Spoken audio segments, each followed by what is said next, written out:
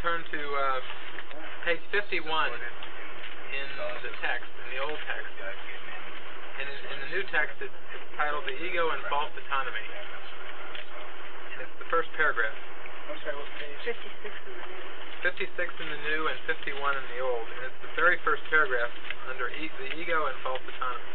Jesus, Bill Thetford, I think when this was being dictated, Bill Thetford kind of said, how could such a thing have happened ever in the first place, you know? And Jesus, in a sense, this was incorporated into the text. Jesus says, it is reasonable to ask how the mind could ever have made the ego. In fact, it is the best question you could ask. There is, however, no point in giving an answer in terms of the past, because the past does not matter. And history would not exist if the same errors were not being repeated in the present. Abstract thought applies to knowledge because knowledge is completely impersonal, and examples are irrelevant to its understanding. Perception, however, is always specific, and therefore quite concrete. So, in a sense of going on a witch hunt and looking back into the past and saying, how could this guilt have come about, or how could the ego have come about? Jesus is kind of saying, don't go looking, in a sense, in the past for the answer. You need to have a present experience. In other words, it's still happening now. Yeah, as long as you're still feeling upset in any way, then obviously, by your experience, you can tell that the same mistake is being repeated. Just like the seek and not find. Yeah. Yeah, but that doesn't answer the question of the premise, how could the mind have made the ego? Okay. I don't think that's answered. Then here we go. We'll go back now to the clarification of terms, which is at the back of the book. And we want to go down to it's on page 73 in the old books. It's the introduction to the clarification of terms. The fourth paragraph. The ego will demand many answers that this course does not give. It does not recognize as questions the mere form of a question to which an answer is impossible. The ego may ask, how did the impossible occur? To what did the impossible happen? It may ask this in many forms. Yet there is no answer, only an experience. Seek only this, and do not let theology delay you.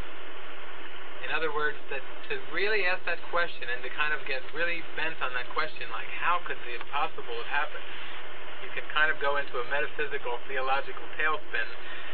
But to ask the question, how could the impossible happen? There's an underlying assumption that's beneath the question. And what is the underlying assumption beneath how could the impossible happen? That the impossible happened. So, that the impossible could happen and has happened. Why would you ask how it happened unless you already believed that it did? So you see where if Jesus answers this question, then that makes the error real.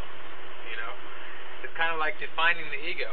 You know, if you really say, I want a good solid definition of the ego, and in the next couple pages later, you know, he just does not give a definition for the ego, but he does talk about the miracle. You know, he does talk about the right mind and the correction. The third paragraph down, he says, there is no definition for a lie that serves to make it true. And in the fourth paragraph down, he says, we cannot make a definition for what the ego is, but we can say what it is not. And at that point, he goes in to describe the state of the miracle.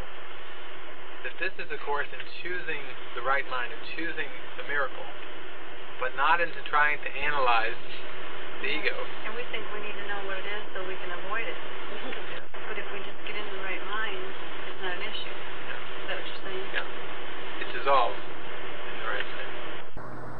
At what point, if there's all this, if I was at peace, all this stuff, if we, universally was at peace, at what point did we all of us that are one, decide that we wanted to choose to experience life in this form? It's a strange question. I know. It's another version of the one we just were talking about how the impossible happened. Traditionally, The Course says that the ego asked the first question. And the first question was, what am I? Now, the Holy Spirit has got a good answer for that. Holy Spirit comes immediately into the mind, and the Holy Spirit's answer, of course, is you are the Holy Son of God Himself, infinite, perfect, and created in the likeness and image of your Father. But remember, Why wouldn't we just know that? that in an instant, We do know. it's buried, though. We haven't woke up to it. Remember last night in the storybook I said about how the mind literally kind of ran from the light in an instant of terror, because the ego belief is that God's going to get you because you've really pulled it off. Now you've done a terrible thing.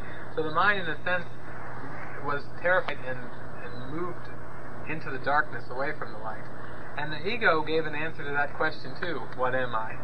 It's like, here you are, you're a world in a body in a world, and kind of like that's its answer. And not only that, but you can make yourself. And so for an instant we believed ego. For one instant.